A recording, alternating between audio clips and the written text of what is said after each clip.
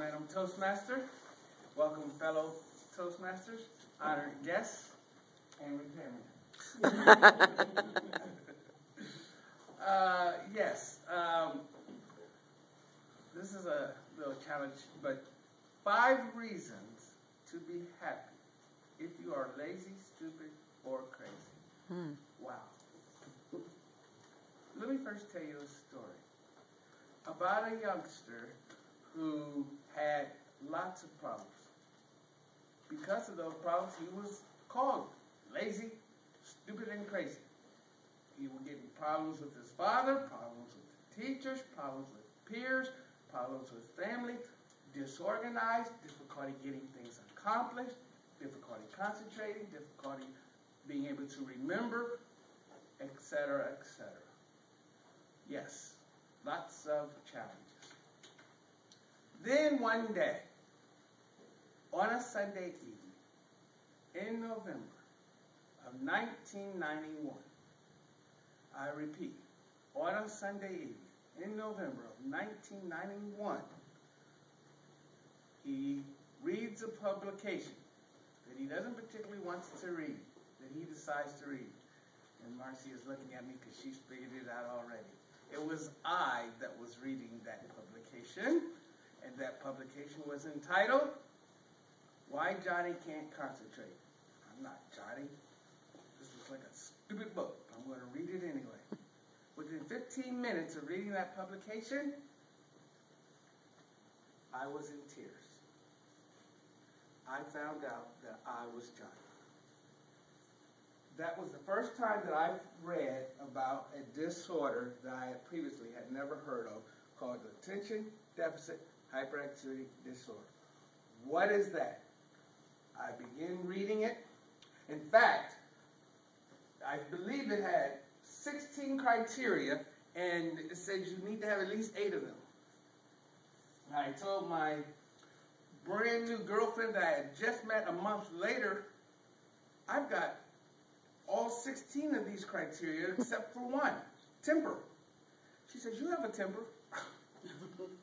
Okay, so I've got all 16 of them. She ends up becoming my wife of 19 years anyway, which was amazing. However, can you be happy? Lo and behold, they did studies and find out that people with ADHD not only can be treated, but they can actually be inspired to do wonderful things. So what are the 5 of those things? One of them is being able to be creative. As a matter of fact, this publication comes out entitled, guess what? You mean I'm not lazy, crazy, or stupid? Simply because I'm not lazy, stupid, or crazy. Simply because most people go to the psychologist and then they later say, you mean I'm not lazy, stupid, or crazy, once the doctor realizes that they've been diagnosed with it. And in the publication, it talks about many qualities of people with ADHD. And included in those qualities is creativity. And Bill Gates would know a lot about that. He is ADHD himself. It also talks about, number 2, being inventive. It talks about a person who was learning disabled when he was a child, and that person's name was Thomas Edison. And wow, what history we have on Thomas Edison. Another person that was ADHD. A third quality, and a third reason to be happy if you are, quote, lazy, stupid, and crazy, is that of being able to be a public speaker, such as Les Brown, who was also labeled ADHD. And yet he has gone on to become one of the top speakers in the world, according to Toastmasters, even though he is also ADHD. And isn't that interesting? So it was also exciting for me to learn things like that for myself as well. Number 4, is the ability to hyper-focus. Now, focus can be very difficult, but when you are inspired, you can hyper-focus. Along comes a publication called Davicinci. Are you Davicinci? The Davicinci method. This book mainly focuses on ADD individuals. And it also refers to great qualities that you have, including the ability to hyper-focus. focus, which means that when you are inspired and when the gun sounds, your ability to really focus escalates, which is exactly what happened to me at about 11:30 when I was trying to decide, am I going to give a speech? If so, what is it going to be? It just clicked at the last second there. So that there's number 4. And then there is number 5, which is my favorite.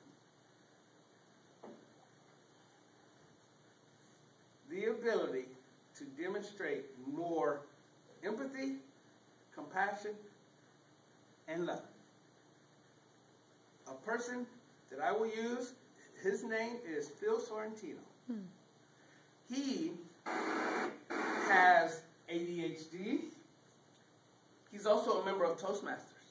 He's also a public speaker. And he's also a good friend of mine.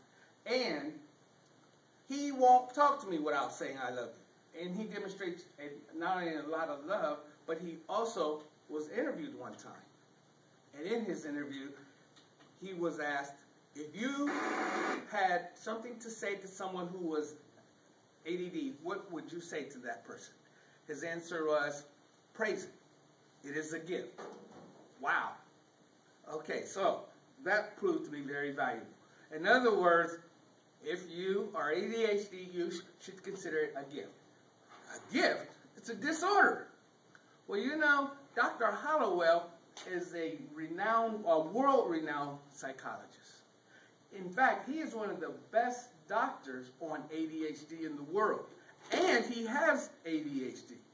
And he said, I would not trade my ADHD for the world. Therefore, it has become so obvious to me for those 5 reasons that, yes, even if you are claimed lazy, stupid, and crazy, or anything else, if you look at the gifts, you too will be happy. Thank you, Madam Toastmaster.